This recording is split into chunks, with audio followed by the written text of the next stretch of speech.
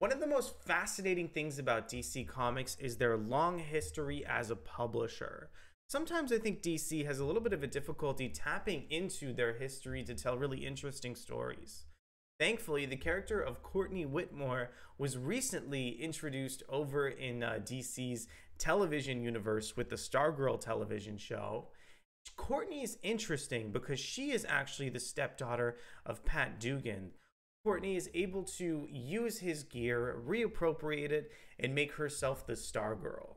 And really, the most interesting thing about Courtney is her basically relationship to the legacy of the DC universe.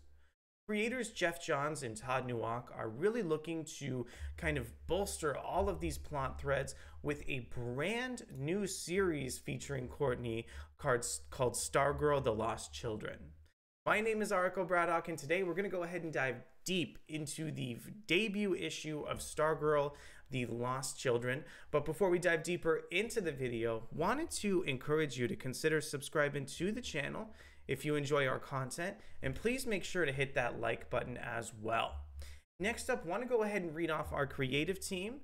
So Stargirl: The Lost Children #1, written by Geoff Johns. We have art from Todd Nauck, colors from Matt Herms.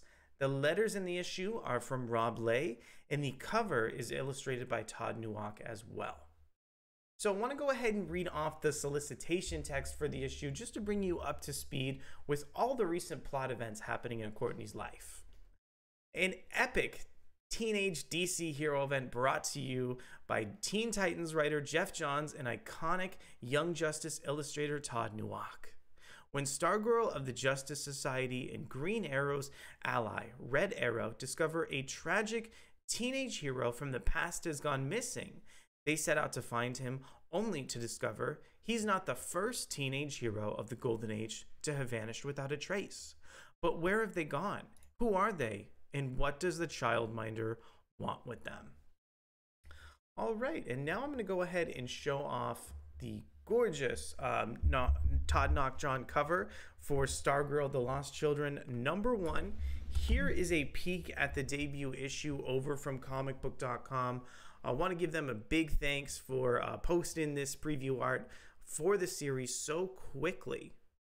So recently over in comic book continuity, the new Golden Age #1 set up a group of 13 DC characters that are missing to the DC universe, which are fascinating characters that are related to legacy heroes, from DC's past.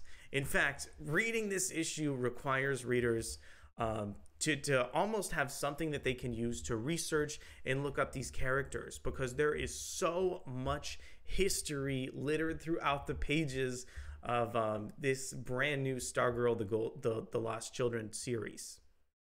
I want to start off this issue by talking about Todd Nauck. Todd Nauck is the artist for the issue, and he's an artist that I've had an interesting history with, because in the past I've thought that Nauck's art has been a little bit too basic and not enough detail on each of the individual pages. But this issue marks a definitive turning point for Nauck's art.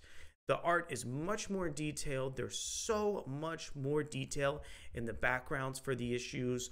A lot of the line work is cleaner than I've ever seen from his artwork before. And I think for the first time, I really found myself enjoying Nauck's art on, several different levels. And really, I was able to enjoy the retro aesthetic he brought to the issue, which is, I think, a great callback to older creators in DC's past that this issue is trying to homage. So I really think that Nauck has stepped up his game with so many elements of composition. This is a story with so much past and so much of a baggage that it really requires an artist who has full command of the page.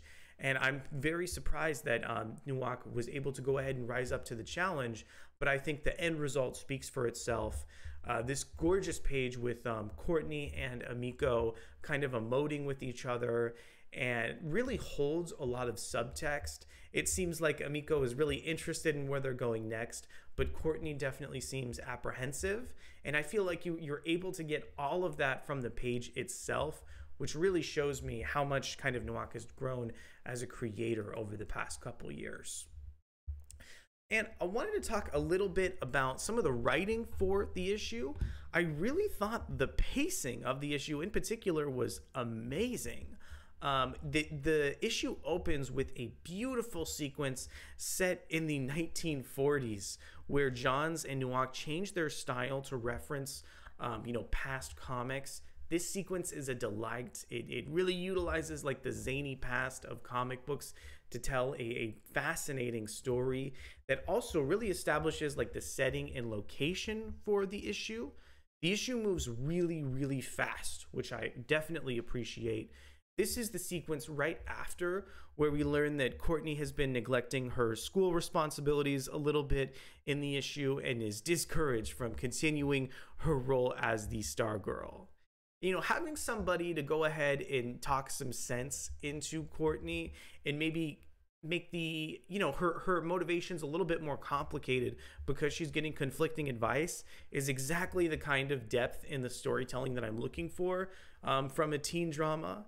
But I love that Johns does not waste too much time lingering on some of the melodramatic elements of Courtney's, life and relationship, and just moves right along to, the core plot of the issue, which, revolves around those lost children in the title for the comic book itself. When Emiko and Courtney set out to do their sleuthing to figure out what happened to these lost children that Emiko has been tipped off on, I think the issue really comes alive.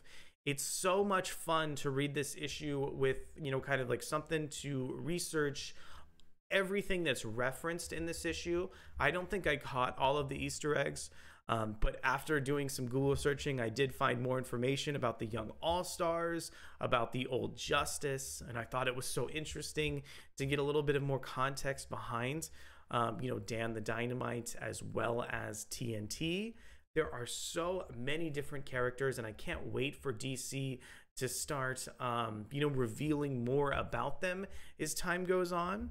And the last couple pages after Courtney and Emiko are able to, start doing their sleuthing teases some of the revelations behind the actual mystery itself, with some interesting plot threads that I think is going to basically move readers over to the next issue very easily. It's very intriguing what they're doing, and it definitely deepens the relationship between the reader and the story because Johns has so many different interesting surprises queued up for readers as they move through the issue. So overall, I am just thrilled with what I read with Stargirl: The Lost Children. This is a really in-depth series that utilizes the vast history of the DC universe to reinvigorate their line of comics, open up, new storytelling ideas and places for storytelling potential.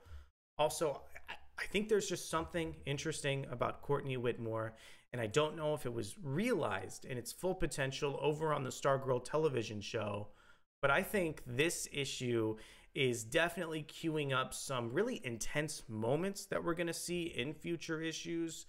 I love kind of like the stakes in this book and how it feels so important to the DC universe. I think Courtney is a really great entry character and probably should even be like the point of view character for an entire comic book event. Maybe that's on the horizon, but so far I'm so happy with the tone and direction of Stargirl: The Lost Children. I really enjoyed the script from Johns and the illustrations from Nauck. And I want to know from you guys, did you like this issue as much as I did? Are you intrigued with this mystery of the lost children like I am? I want you to let me know down in the comments below. Thank you guys so much for checking out the video, and I'll be back soon for more wonderful comic book content. Bye.